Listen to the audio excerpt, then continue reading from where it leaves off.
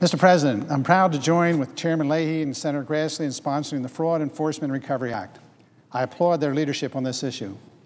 I also want to note the significant contributions of Senators Schumer and Klobuchar, who have joined us on this bill and have improved it in important ways. Today's economic crisis has many causes, from serious regulatory failures to recklessness and greed. While we're learning more each day about what happened, one thing is certain now: financial fraud contributed mightily to this economic collapse. It's the job of law enforcement to ferret out the behavior that was criminal, as opposed to merely reckless, foolish, or unethical. Yet I am certain that in the complex web of systemic failures that have caused devastating harm to so many Americans, law enforcement will uncover a continuum of behavior and requisite blame. At one end will be those responsible bankers and mortgage brokers who never engaged in unduly risky behavior. There will also be those on the continuum who are merely reckless and base their business plans on the false assumptions that housing values would always increase.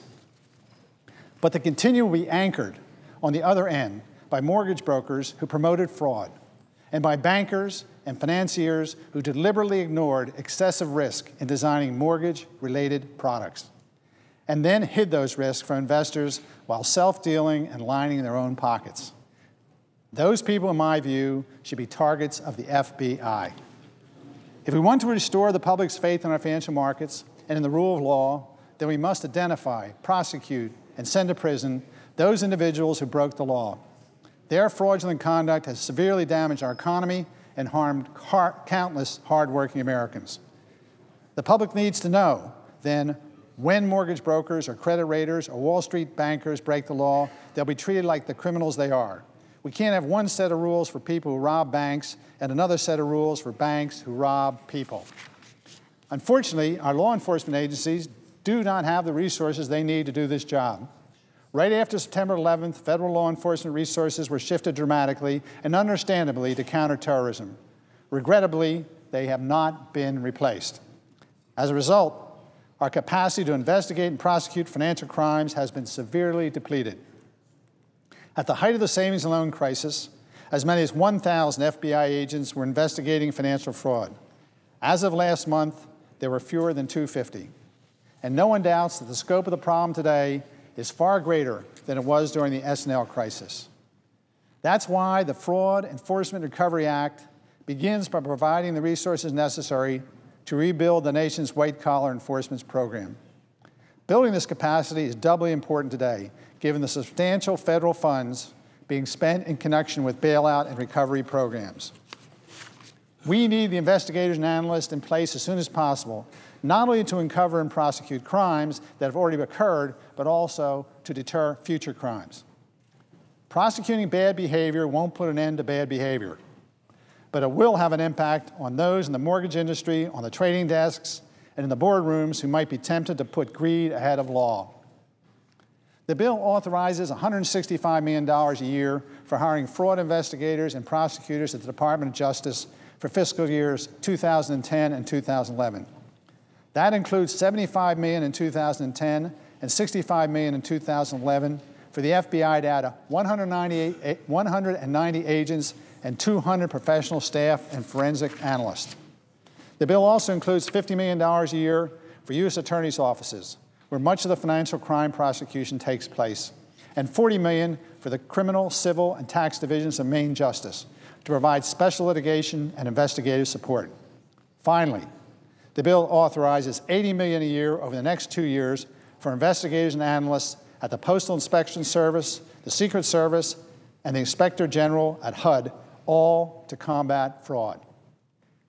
This authorization, $490 million over the next 2 fiscal years, is modest, given the work that needs to be done. It's also an investment. History tells us that funds spent on fraud enforcement net money for the government at a rate of about $15 recovered for every dollar spent.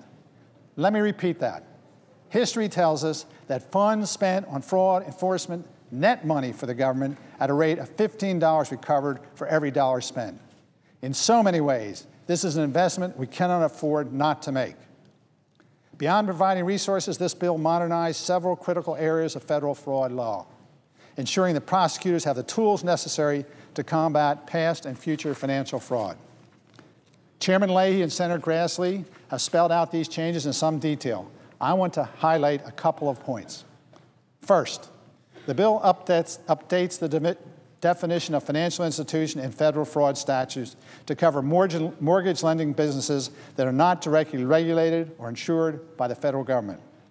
These are businesses that were responsible for close to half of the residential mortgage market before the economic collapse. Just last month, FBI Director Mueller stated this single change would be tremendously helpful in the fight against mortgage fraud. The bill also amends federal fraud law to protect funds expended under both the Troubled Asset Recovery Program and the Economic Recovery Act. The federal government has provided extraordinary financial support to our banking system, and we need to protect those funds against fraud and abuse.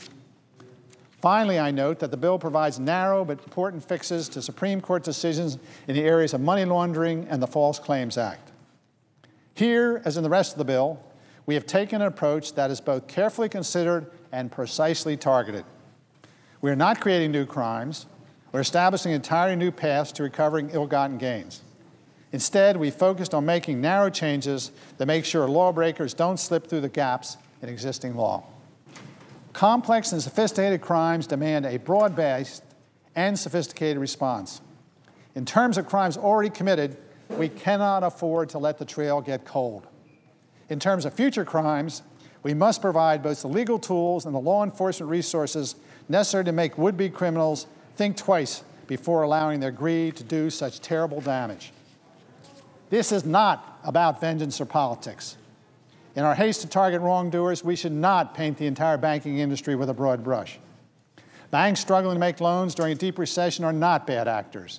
Indeed, those who avoided the subprime market, avoided securitized pools of subprime mortgages, and never traded in credit default swaps were, in hindsight, models of discipline and prudential management during an era when many lost their heads to greed. Those banks should be applauded and supported as they continue to work their way through difficult times in a very challenging real estate market. The wrongdoers will be known by their deeds and held accountable to the law by a jury, not by the needs to scapegoat an entire industry or a few sacrificial lambs to satisfy popular anger. There will be telltale signs for law enforcement to investigate, to find those who used inside information to bail out early while failing to disclose material information, to investigate traders who hid and distorted their trading books until they cashed out a huge bonus, to target mortgage brokers who repeatedly and fraudulently induced mortgage loans, which they could quickly package and sell without any responsibility for the ticking time bombs that became weapons of mass financial destruction. Frauds of the sort addressed by this bill attack the heart of our financial system. For our economy to work for every American, we must restore the public's faith that no one, from Main Street to Wall Street, is above the law.